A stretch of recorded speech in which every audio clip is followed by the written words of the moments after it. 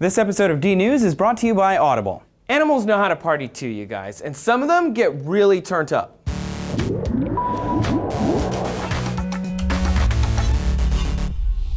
Howdy animals, Trace here for D News.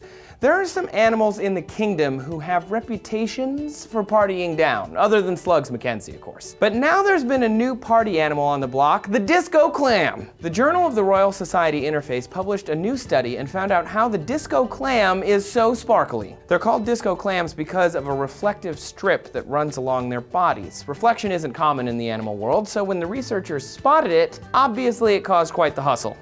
See what I did there? Clam's white strip reflects 85 to 90% of the light shown on it, but the rest of the body doesn't really reflect at all. This new study found the cause of that reflection is due to nanospheres of silica in the clam's body. The animal creates these silica spheres on one side of its body, which let it flex and flash that reflection, but they're not really sure why. They assume the blinking is to warn predators, and while the flamboyant animals of the animal kingdom are usually poisonous, this clam is not.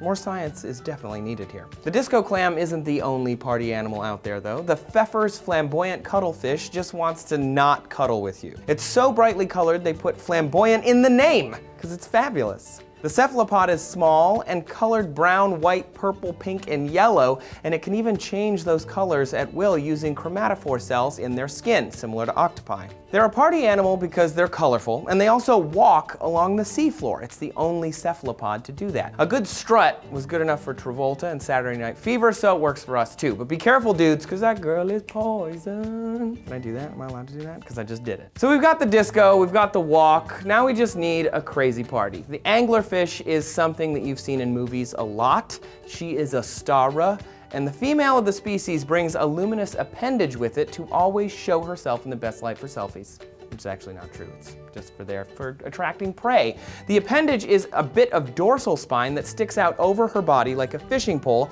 which is where they get the name anglerfish. At the end of the pole are millions of bioluminescent bacteria that live on the end of that little bit of spine. It's a symbiotic relationship. Because the anglerfish preferred the darker parts of the ocean, that bioluminescent bacteria can be used to help attract that prey, which is pretty crazy. If that's not enough for you, then cane toads are happy to be your pusher. Cane toads are native to the Americas, but they're associated more with Australia because they are invasive there. The toads secrete a poisonous venom that can kill humans. Toads like this and the Colorado River toads secrete this poison from their parotoid glands behind their eardrums. The secretion contains bufotenin, which is a powerful hallucinogenic in the right quantities because of the chemical 5-MeO-DMT, which is similar to LSD.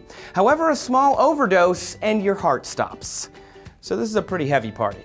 Do you know any other awesome party animals? Share yours with us down below in the comments. That's why those boxes are there. And thanks for watching D News. If you're looking for a brain party though, check out audible.com and download a free book of your choice. I recommend Nonstop by Brian Aldiss. It's also called Starship. It's about a tribe of people exploring a world of giants and oddities.